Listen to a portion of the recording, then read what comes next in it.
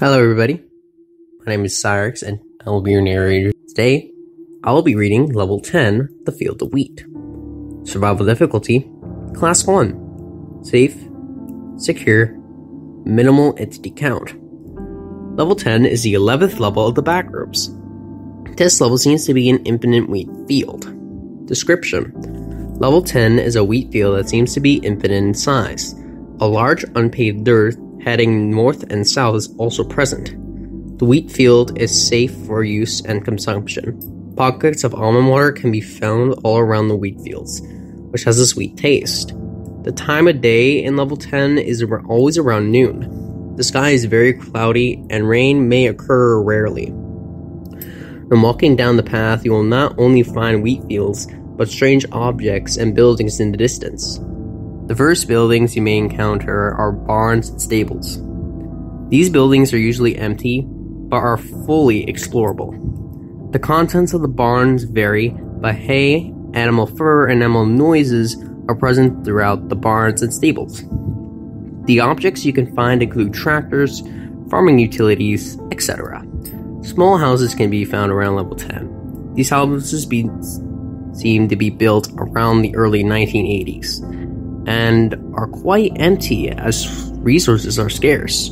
Do not enter the houses, as an event will occur when sobbing can be heard emanating from the house, and those present inside will disappear. These houses, however, do possess a chance to bring you to some levels like level 7 and level 9, although this is unconfirmed. In one fairly large area of level 10, a town can be found. This town seems to have been built in the 1980s around the same time period as the houses. The buildings are full of various items, unlike more modern houses nearby. This town includes shops, apartments, houses, etc. The town is home to a community living inside of it that decided to make the town their home. See communities and outposts. It is completely safe to explore and live in. Entities do have a chance to spawn in some buildings, but this is very rare. These entities range from smilers, skin stealers, death rats, hounds, and hostile facelings. There have been reports of wranglers beneath the surface of level 10. There are also reports of camo crawlers. There are in fact 2 special entities that may appear in level 10. They are as follows. The first special entity can be found in towers around the level. They are made of stone and seem to be built around the medieval era. These towers are safe to traverse around and to explore while not occupied. These castle towers are lit up with torches, with a black charcoal-like substance that paints the roof of the towers on the inside. The towers include some furniture usually associated with the early 1600s. During an event that may occur, loud trumpet sounds will play throughout level 10 for a few minutes. If this occurs, entities known as the Archers will appear in groups and scout the level. These entities claim these towers are their territory. The Archers don't seem to interrupt the town and usually ignore it. It is advised to keep away from the Archers as you might get shot with an arrow. Once you hear the trumpets for a second time, that indicates the Archers are gone. The second special entity is known as the Gluff. These entities are large, obese creatures that walk among the fields. Gluffs are there to grow the crops, as their body emits drops of sweet almond water, which explains the strange puddles found around in the fields. These entities are very friendly and like to play around in the fields. Their movements are slow and graceful, and their bodies fall slowly, as if they are a balloon. Gluffs tend to eat wheat in the fields that they grow. These entities are useful for growing and harvesting crops, base communities, and outposts. Since the discovery of level 10, many groups have been formed in this level. The most prominent of these settlements are listed below. The BNTG Level 10 Resource Station. This outpost was formed by the BNTG to harvest wheat for bakery usage. This outpost holds around 23 people all working together.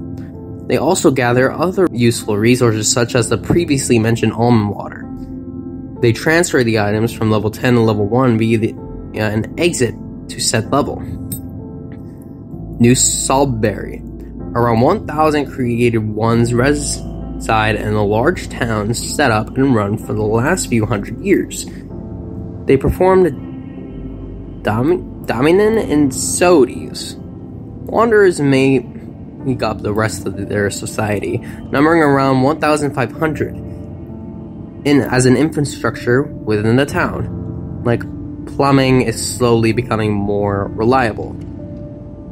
It will only increase.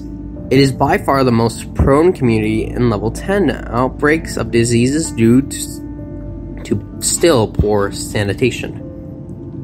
So avoid the town if you're not already immune to the disease and don't want to run the risk. Insertion Station 04.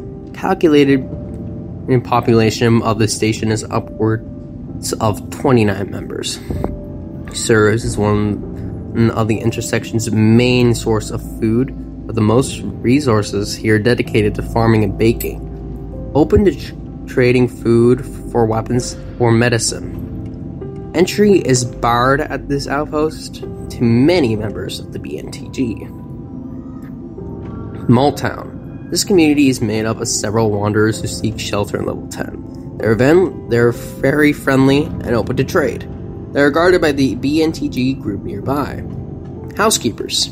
This group is mysterious and resides within the houses of level 10. They apparently discovered vital information within the houses and are unwilling to share it.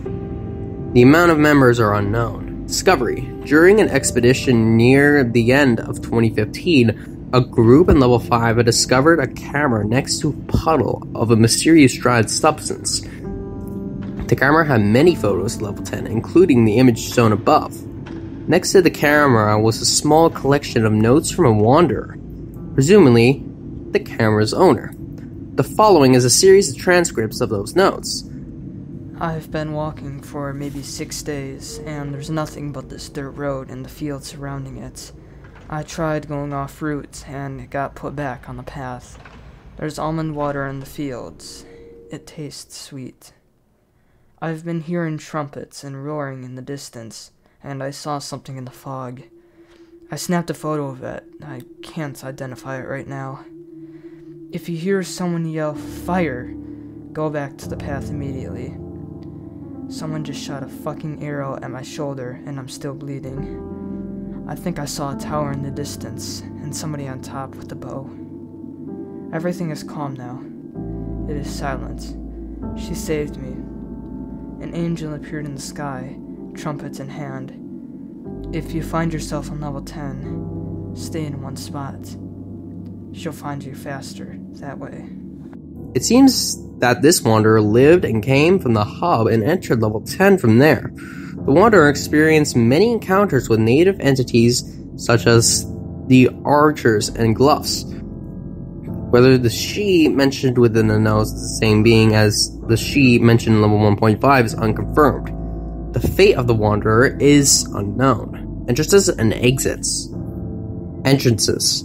To enter, walking off into the path into the fields from level 9 will lead you to level 10. Climbing a chain-linked fence in level 205 will lead to level 10. Following the procedures in level 12 and entering the door has a chance to lead to level 10. Jumping out the train in level 61 while outside and moving will lead to level 10. This is dangerous and not advised.